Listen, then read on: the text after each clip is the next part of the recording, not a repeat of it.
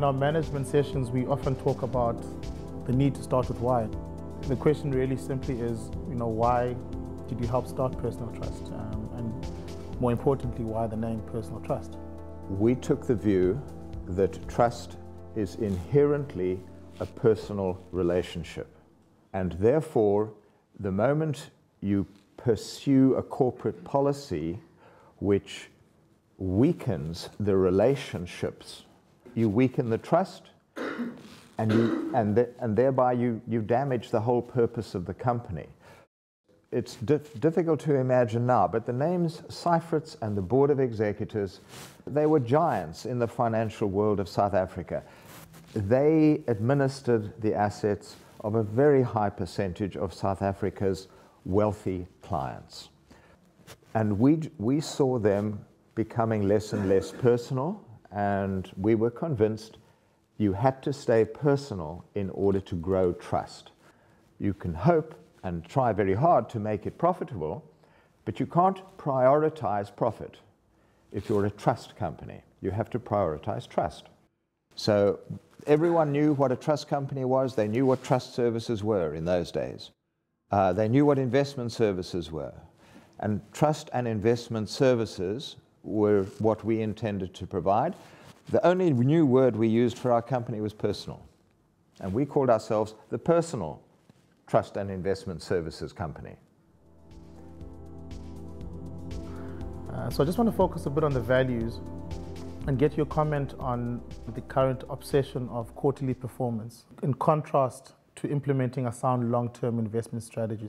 I think both perspectives are valuable, each of them in slightly different contexts.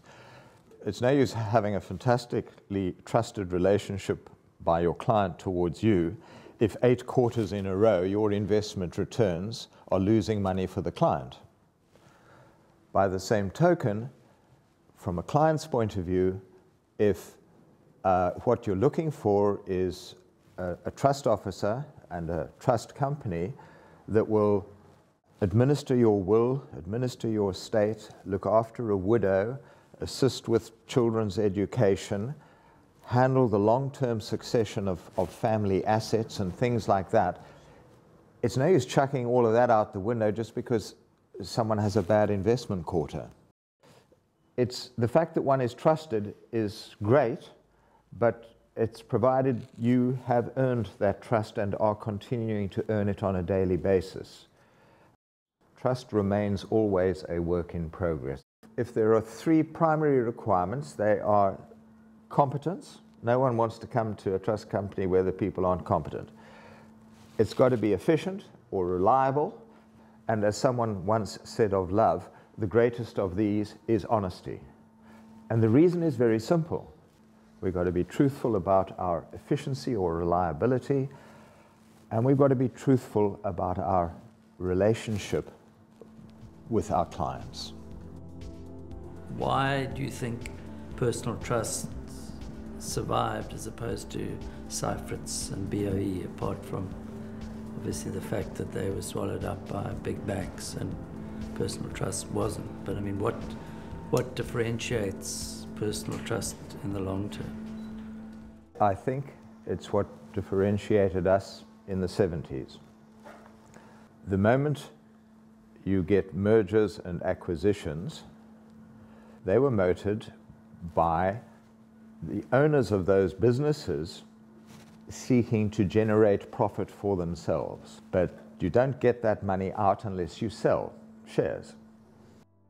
You're looking at mergers and acquisitions, you're looking at economies of scale. You're changing your systems to make them more efficient for a greater number of clients that the entity now has to look after. You can't measure a relationship effectively. And we stepped into that space and we said professionalism and trust with clients comes first and profitability will follow. That the core word that you've got to keep in touch with is personal.